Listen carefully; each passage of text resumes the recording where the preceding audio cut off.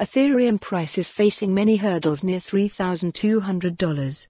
ETH could gain bearish momentum if the price stays below $3,200 and $3,280.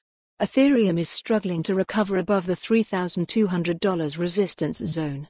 The price is trading below $3,200 in the 100-hourly simple moving average.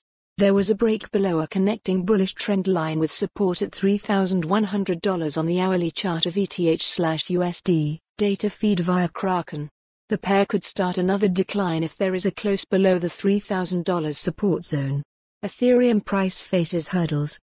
Ethereum price started a recovery wave above the $3,000 resistance zone. ETH was able to climb above the $3,120 level.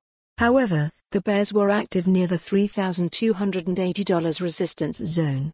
A high was formed at $3,278 and the price started a fresh decline, like Bitcoin. There was a move below the $3,200 support zone. The price declined below the 23.6% Fib retracement level of the recovery wave from the $2,537 swing low to the $3,278 high.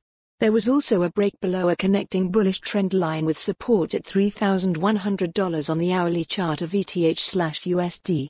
Ethereum is now trading below $3,200 in the 100-hourly simple moving average. Immediate resistance is near the $3,200 level. The first major resistance is near the $3,250 level. The next key resistance sits at $3,280, above which the price might test the $3,350 level. The key hurdle could be $3,500, above which Ether could gain bullish momentum. Source: ETH used on TradingView.com.